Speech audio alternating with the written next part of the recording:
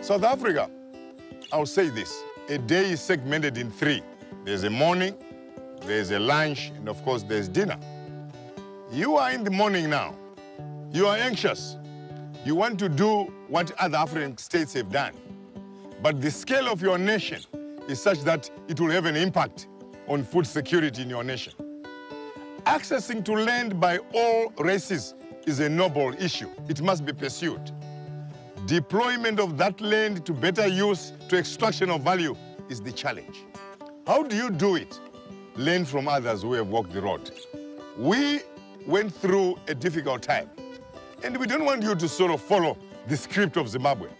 There are some positive lessons. Equally, there are negative lessons. So avoid the negative lessons by cross-pollination. Governments speaking to each other. Your embassy must arrange visits to see Zimbabwe. Where did you go wrong? Listen to us. Because we went wrong somewhere. We had to import food here. Learn from us. The most important thing for Southern African countries is to have stability over land, its use, its ownership, and the tenure, and so on, on top of which you can then build successful agricultural models. South Africans need to apply and use their common sense. Wherever everybody is seated, you simply ask yourself a very simple question. If I were the other side of the fence or the divide, would I accept that kind, of situation? And for me, the answer is very simple. Let's set aside all these legal issues, this law says that, and apply simple common sense. Laws are made to serve certain interest groups. It doesn't matter whichever way you look at it. It doesn't mean that laws are just across the board. No.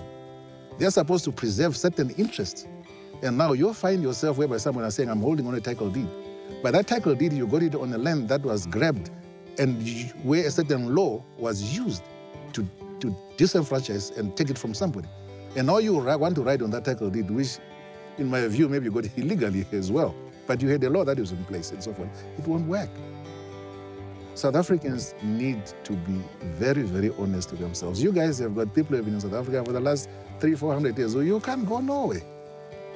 And what I see is people trying to defend, these terms as if you are preserving a legacy for the future generations. You are not. You are destroying the legacy for the future generations of South Africa.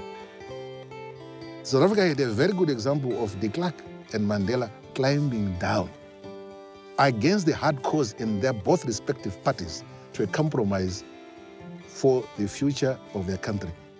I think South Africa the signs are on the table exactly what was happening in Zimbabwe, and that they need to start talking about it and trying to, amicably sort it out, because it's going to happen, and we don't want it to happen like it happened here, because it's caused 20 years of disaster in the farming.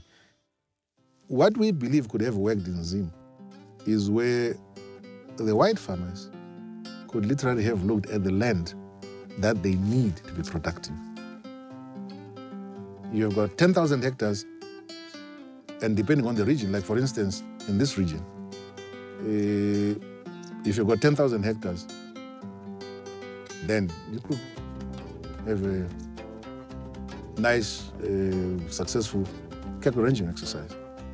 But you have somebody who's 20,000 hectares, and the question is, why don't you parcel out that extra 10,000 hectares, hand it over to government or whatever institution has been designated as the one that can then identify, people that can go into those areas. If you go to other parts of the country, you'll find that if you, like region 1, where you can be very productive on 500 hectares, but you got somebody sitting on 3,000 hectares and with 2,000 hectares idle.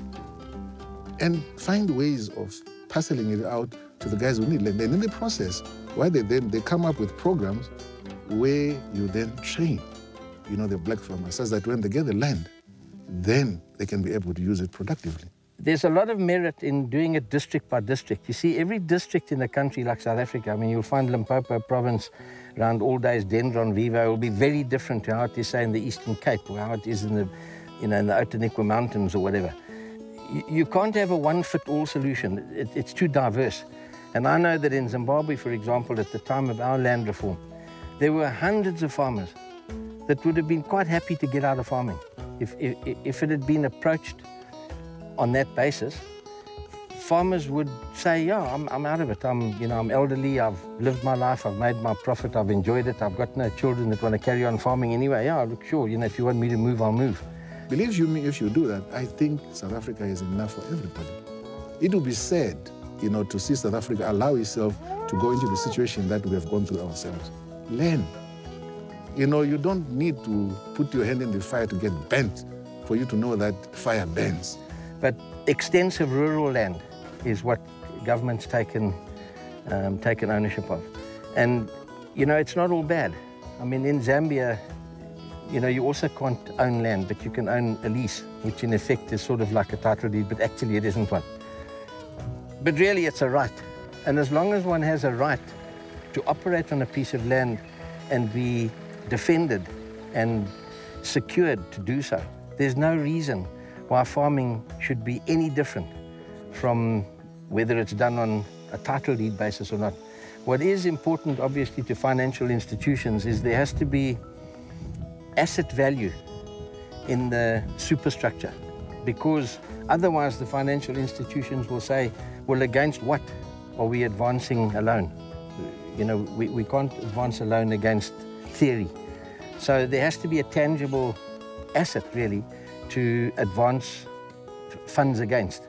Now, a lease solves that problem. Guys, you've got to speak to your ministers, find out what their thoughts are and the way forward, so that a system can be put in place where land that isn't being fully utilized can be claimed, or if there's a certain scheme for a certain area, farmers can then negotiate a way where they can move somewhere else if a scheme is going to be put in for the new black farmers. Learn from what's happened elsewhere, because everywhere had a similar problem to get through somehow. The problem is when people cling to things too much and they don't think really the long term. Talk to each other. The same way Mandela and de Klerk, those examples that those guys did must never be underestimated.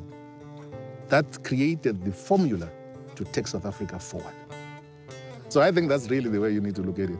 Any other way, disaster. And the South African agriculture doesn't work, then the whole region will be affected. We don't have enough capacity. You can combine Zimbabwe, Mozambique, Zambia, Angola, Botswana. We don't have enough capacity to replace what the South Africans are doing right now. No. So that situation can't be allowed to get out of hand. I think it would be very responsible for the leadership of all the interest groups in that country to allow that thing to deteriorate. Mark my words, it will be very, very irresponsible and unnecessary. The way I believe to do it is for both parties, being the farmers as well as the government, to sit around the table and find an answer which will involve sharing. It's got to be shared. Some of it's got to be redistributed. We really hope that the South Africans can sort their situation out so that they can carry on, because Zimbabwe does look up to South Africans, and we want to work together. We want them to be able to show us how good agriculture is done so that we do it right here going forward in the next few years. And by the way, if the farmers in South Africa, the business people in South Africa allow this thing to be handled politically, politicians never come up with the solutions in the best interest of the ordinary person. Learn from us. And that I can say to anybody. They'll look at certain political experiences and they look at this campaign time, let's do this and so forth. Who suffers? It's us, the ordinary people.